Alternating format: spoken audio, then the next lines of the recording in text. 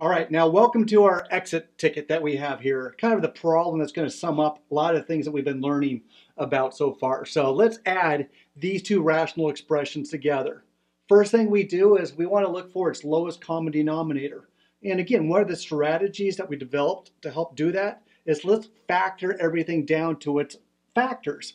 So I'm going to write x squared minus 2 does not factor. 2x squared minus x plus minus 3 does factor into a 2x and an x, factors into a 1 and a 3, and the 3 needs to be negative, the x is positive, that's positive. And then over on the other side, I have an x minus 2 and a 3 minus 2x. Now before we get too far down the road, you guys recognize, don't you, this 3 minus 2x and this 2x minus 3, they're just offset by a factor of -1. So remember the little technique that we use when we do that? Let's multiply it by a clever version of 1.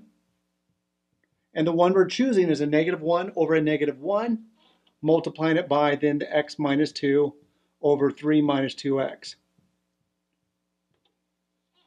From there, we can go ahead. I'll clean this up a little bit. Let's just clean this up.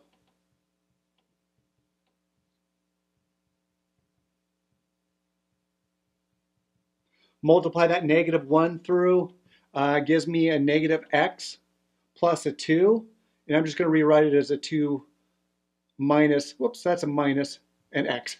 I'll try and do it that way. And then on the other one, I have a 2x minus a 3. All right, just to make sure I did that correctly. Okay, from here, we're still looking at its lowest common denominator. I noticed that all the terms are listed here. One's missing on this side. So let's multiply this side by a clever version of 1. And the one that we're going to choose is x plus 1 over x plus 1. Remember, multiplying a fraction or expression by 1 doesn't change its value. This helps me now that I can determine its lowest common denominator. Both sides are common with a 2x minus a 3 and an x plus a 1. From there, we can clean up the top a little bit. I have an x squared minus a 2 plus I have a 2 minus x times an x plus a 1. Yeah, yikes. That's going to be some work to deal with. But that's all right. We can do that. We can do that. So let me just start to transition it over here. X squared minus 2 plus, I'm going to leave that for a second. Then on the bottom, I have the 2x minus 3 times the x plus 1. All right, I need to multiply 2 minus x times x plus 1. So first term times first term gives me a 2x. 2 times the 1 gives me a 2. The minus x times the x gives me a minus x squared. And then the minus x times the 1 gives me a minus x. All right, so I was able to go ahead and rewrite.